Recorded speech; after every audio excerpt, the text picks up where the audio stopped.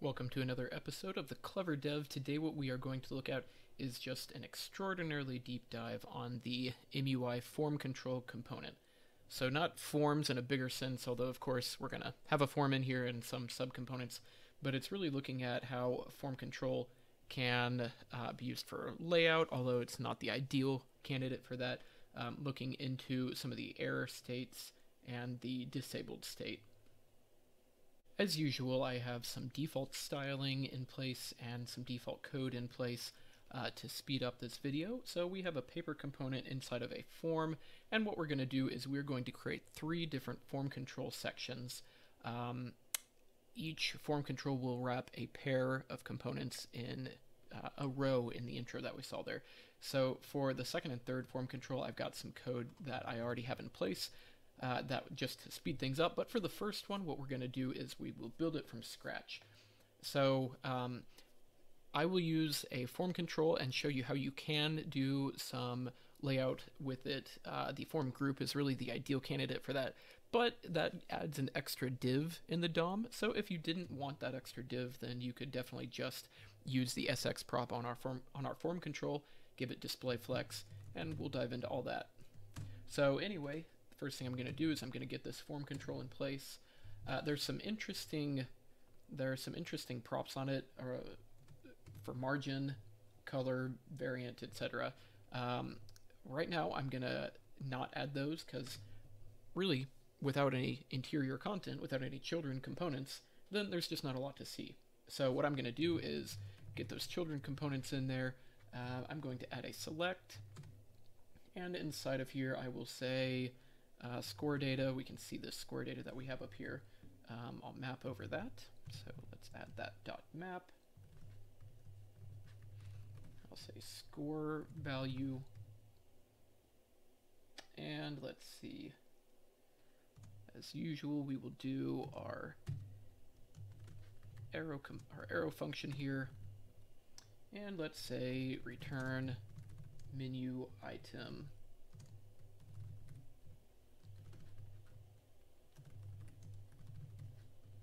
Score value, and also have it display text of score value. So this value here, if we're going to take this menu item that's selected and use it for something, then maybe we have a state variable. That's what this is here for. So just setting it up for whatever we may choose to do in this video. So anyway, I've got this select in here, and I'm going to go ahead and give it a minimum width. Just always a good starting thing to do. Actually, I'll just say width of 300. Could say min width, but I'll just say width. And let's give it a text field as a sibling. And I already have all of my imports in here, so I'm not having to deal with any of that.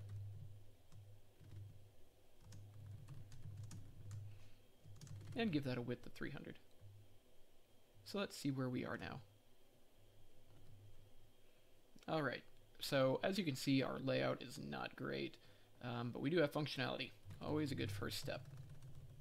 So let's go back over to our code, and let's just get a little bit more styling on these components here.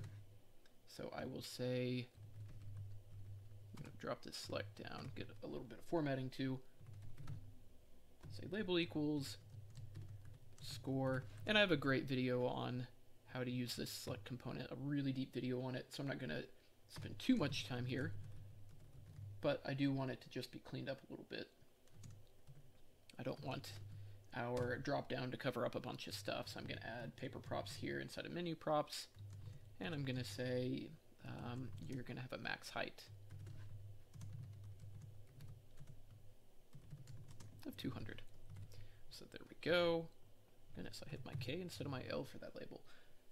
And so we're pretty much done with our select here. There's something interesting that I'll add, and our form control will impact it, and that is the input label. And this actually plays with the select component. So it's kind of interesting how MUI has done this.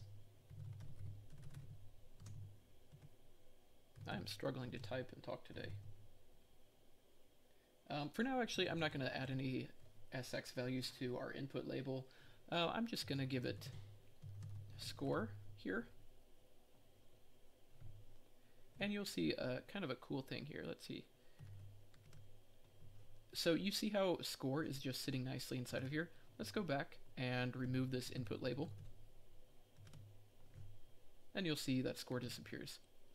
So let's see what's going on there, and if we might have any trouble later when we do our display flex, and especially if we do any kind of justify content. So let's see, we have this label, so that is the input label that we are looking at, and we have this div, which is the outer div on our select, or really the root div on our select. So let's take a look at this form label. So I can tell that this is a form label because it says input label as part of the class name right there. So what they do is they add this left value of 0 to the label anytime that it is within a form control. So that's a cool thing because that makes it just lay nicely in the select. Let's go up here to our form control and really get to the meat of what I'm doing with this section, which is to get a little bit of layout accomplished here. So we've got display of flex on this thing, and to show off some of the problems, then I will say justify content space around.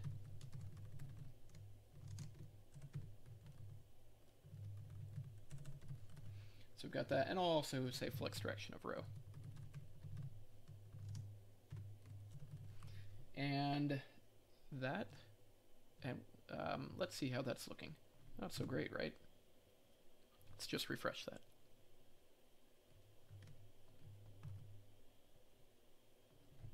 Gotta have all your commas.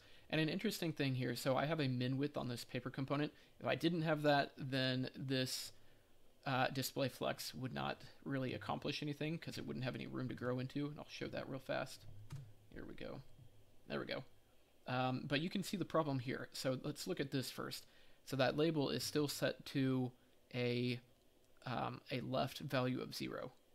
So if it doesn't have that, then we're still in trouble because it's, well, even taking off that position absolute, then the space around on our form control is being applied to all three of these components evenly or equally. And so they've all three got space around, and that's also not what we want. So I'll show you how to mitigate that. But before we do that, let me strip this width off of our paper component. So you can see that now there's no room for that space around. So if you ever run into that, if you're ever trying to use space around or even space between and it's just not making any space, probably you're missing a width somewhere that will make sure that there's actually a little bit of room to have space in between or around. Anyway, so let's fix this input label here. So what we need to do is we need to strip off the left value on it. So I'll just say left of auto. That's not going to be enough though. So that makes it not aligned way over here, but instead it's just sitting in the middle. Not what we want. So the next thing that we need to do is we actually, if we just wrap these both in a box, but the input label and the select, then what that's going to do, and let me get a little bit of formatting on there so it looks a little nicer. So what this is going to do is it's going to take the justify content, or the flex really altogether, the flex on this form control. It's going to apply that flex to the box and to the text field because those are the two direct descendants or the two direct children of the form control. So inside of our box, then we can get our input label into the proper spot to have it sitting inside of our input. So like this. So that's all it takes is just to get just those two little hacks on there to get that all aligned nicely. So I mentioned that the form group is really the ideal candidate, especially if you have your tags on there. That always helps. The form group's the ideal candidate here. Instead of the form control. And I'll show you why. So let's just comment out that form control SX styling. And I'll say form group row. And then we can even say, I'll probably need the SX prop for this, but let's give it a try. See if justify content is a prop on here. It looks like it's not. Sometimes it is, like the stack component in MUI v5, and this is, of course, MUI v5 code, but the stack component has justify content as an actual prop on it, so that's pretty cool. Anyway, space around. So I bet that this won't be quite what we're looking for. So now what's going on is that our form control that wraps the form group is not given a max width, and so it's not expanding to take the entire width available. So let's go in here and use an actual prop that's called full width, a simple prop on form control. Like I mentioned, there's a couple of useful props that just deal with the sizing. So full width is one of those, and let's see, there we go. So that's one nice thing, is that our form group really just takes all this code, just that row prop and then justify content space around to get the exact same, and of course having a prop here, but to get the exact same styling applied. However, we do see now that there's one more div in the DOM, so it's really kind of 50-50 on which is better. If you want a really lean rendering of your app, then I would suggest maybe you ditch the form group and just stick with this form control with an SX on it. But I will leave the form group commented out. And this is a good time to mention that there is a link to all this code in the video details, and also I actually just this week released my first ever MUI course on Udemy, and so definitely check that out. I'll have, if possible, I'll have a coupon in the video details, but at the very least I'll have a link to that. So if you're getting a ton of value from this video and all the MUI videos I've made, then definitely check that out. It is absolutely my best stuff. So anyway, let's keep going with our code here. Just a couple more props I'll add to this form control. Since we're going to have a few more components in here, or a few more form controls, then I will add some margin.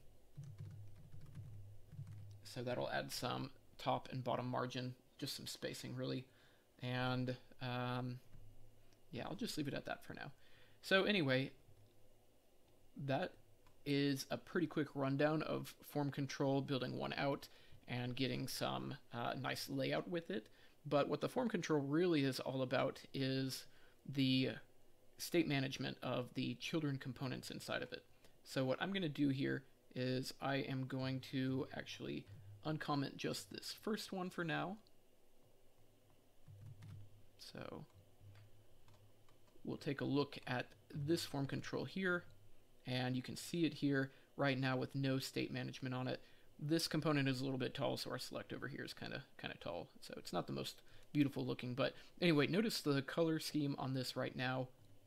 But let's go in and just take a quick look at what the form control really does. Let's add an error state to this. So there's a couple props that control state. The two I'll look at are error and disabled.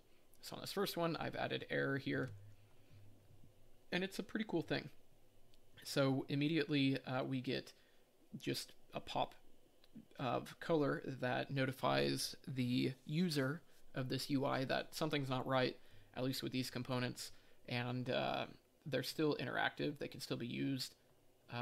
However, something's not right, and that would prompt the user to investigate more. Another thing I'll mention is up here I used a text field, and I will actually I'll actually take that and swap it out briefly for this form group here, because I want to show you something. So we've got a text field down here now. So notice this text field doesn't have any color or anything. Doesn't look like it's in an error state. So the reason for that is because it's not. Now text fields have a compositional aspect to them. That means they're composed of several other MUI components. And the topmost one, as we can see from the div here, is that the text field has, at its root level, another form control. So the wrapping form control here, which we can see here in the DOM, based on this class, that wrapping form control has an error state on it, but that is not being applied to this form control. So what you might want to do is just use the error prop on the text field here. And we'll see that in a minute. And so now we can see that that has that error state on it. But I'm going to back all that out. And we'll see that a little more clearly down here as well. So in this last form control, I'm going to add the disabled state to it. And once again, we've got a select and a text field. So we'll see what that looks like. And so once again, our text field is interactive and no additional styling or anything. But now with the disabled state, then this select is not interactive. So we can add disabled to our text field here. That should make it not interactive, so that's good. But what we're going to do is go up and just create a const. I'll just say true. And then instead of having the shorthand of true in there, then I am going to pass in this disabled Boolean. So we should have the same net effect, so that's good. This is an ideal candidate for using useState. Probably you want it to only be disabled under certain circumstances. Your useState can update and disable or enable this text field and this outer form control. Let's say I had more components in here that I wanted to be disabled. Anyway, so you can disable or enable all children of this form control at the same time and this text field at the same time with this disabled Boolean, especially if you use the useState React hook. Anyway, I hope that this video was extremely helpful, and definitely check out some of the 40 plus MUI videos that I've made so far, and check out a link to my site where I've got over 100 MUI articles, and that is Smart Devpreneur. That's in the video details.